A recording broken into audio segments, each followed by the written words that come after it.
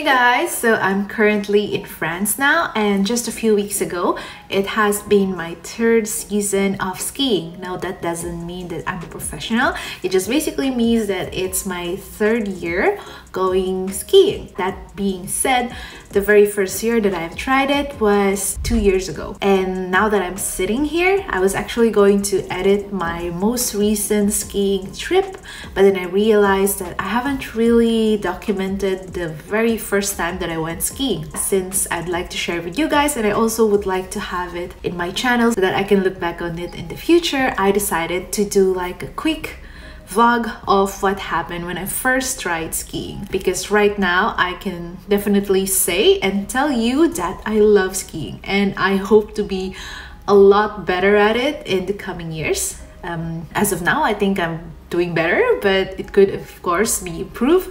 But anyway, that being said, so yeah, let's go back to 2022. So back then I was here in France as usual to visit my boyfriend, now fiance, and around that time, I think it was also in January. Wait, let me check. My nose, it's so cold here.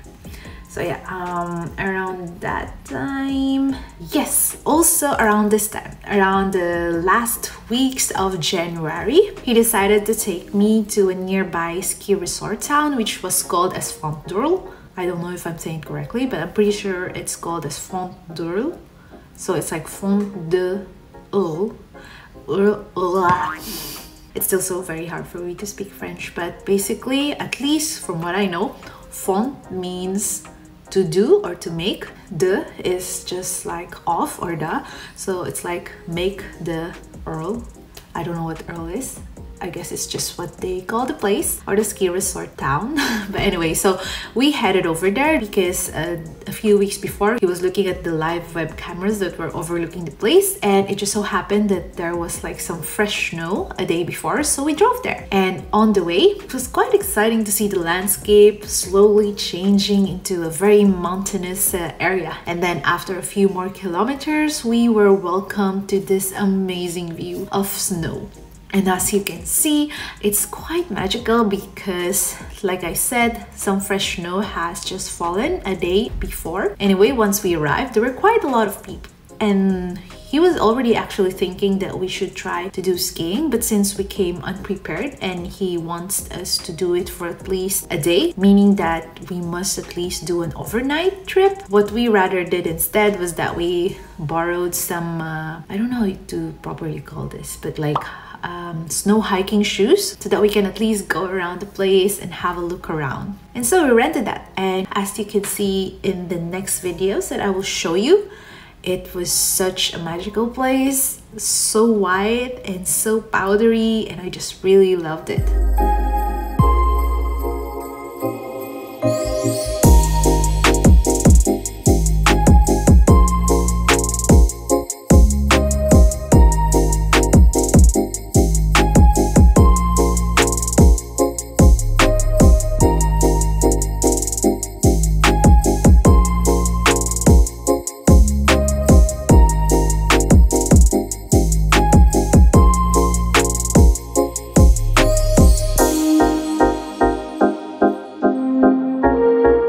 And so by the end of this short hike that we did, we decided to come back next week so that we can properly try skiing and book a hotel for a night. And so fast forward, it was the day that we were back in Font-d'Urle, and yeah, from that moment on, we went first to get our ski passes as well as acquired our ski rental items. Frank already had his own ski set because he has been skiing a few years back, but I don't, so I had to rent everything from the shoes, helmet of course, and yeah, I also borrowed proper skiing gear like a ski jacket and pants and all of that. I also took on 1-hour classes with an instructor, but since most of the instructors in this place did not speak English, because after all, it's not really a big and popular ski resort town, but don't worry, other bigger ski resort towns will have instructors who can actually speak English because they will be bigger and more popular. But since this place nearby where Frank lived is a bit smaller familiar and more local, let's say. Then of course there weren't any instructors who spoke English. So for the whole duration of my ski lessons, Frank was with us translating whatever the instructor was trying to tell me. So yeah, during this point, unfortunately, I wasn't able to record it because of course I wanted to focus on what I was doing, and Frank, being that he hasn't skied in such a long time, he also wants to focus on what he's doing as well as in translating the things that the instructor was telling me. So of course we didn't have a video of that, but it went great. I actually expected myself to fall a lot and mess up or probably hurt myself, but thankfully I didn't. And I'm also quite happy that I have managed to really balance myself and go a bit faster than what I thought I could. And thinking about it, I have to thank my ability to rollerblade and skate ever since I was a kid. I guess given that fact that I had that sort of muscle memory, doing skiing wasn't that scary. I mean, of course it was still scary, but it was manageable. Anyway, after this 1 hour skiing lesson, I think it was 1 hour. I'm not sure if it was for 2 hours that I did it, but I know that it was at least an hour. So anyway, after I did this skiing lesson, Frank and I went by ourselves to go and ski along all the other slopes in Fontdrol. It was a lot of fun. I think at some point there was a certain slope which was a blue one. So anyway, so to give you guys some background, whenever you go to a ski resort place or skiing place, they will mark the slopes according to its difficulty, so that of course if you're a beginner you shouldn't go to, let's say, a black slope, because by levels the one for elementary or beginners will be the green slope, followed by the blue slope, and then a red slope, and the most difficult one would be marked as a black slope. So yeah, what was I saying? Oh yeah, I think I was saying that at some point Frank took me to like a blue slope, and since I don't know how to properly turn yet, and that the only way I know how to stop is to do the pizza, which is basically, it's where you position your skis or your feet in like this triangular position without overlapping your skis. So yeah, like a pizza shape basically. So that's why it's called a pizza. So that's the only way I know how to stop. And of course I can't go fast yet. I can't turn properly, and I messed up. I think my skis went over one another and I fell down. And when I fell down, for some reason, I found myself falling down head first down the slope. And imagine me there lying down on the snow and gliding down and just waiting for myself to just stop. And I think that really spooked me out, and I was crying.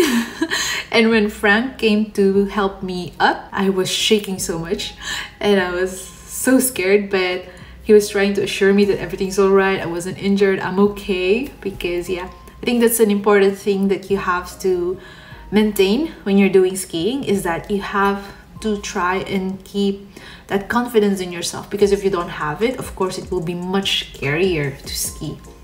So anyway, that was a very bad fall. Not that I was injured, but it's just that the way that I fell was just so scary, and it made me think that I might not actually want to ski anymore. But thankfully I got over that, because like I said, yeah, now I'm on my 3rd season. That being said, for the rest of the day, we just enjoyed our time skiing, and it was just a lot of fun.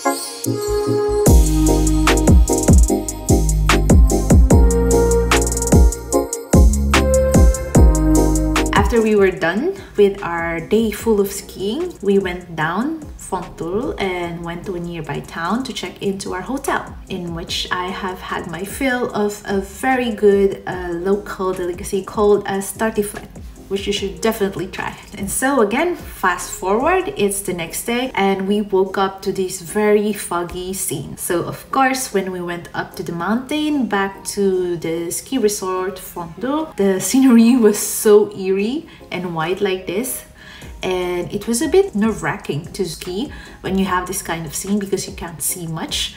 But either way, it was still safe, and we did some slopes together, and once again it was a lot of fun.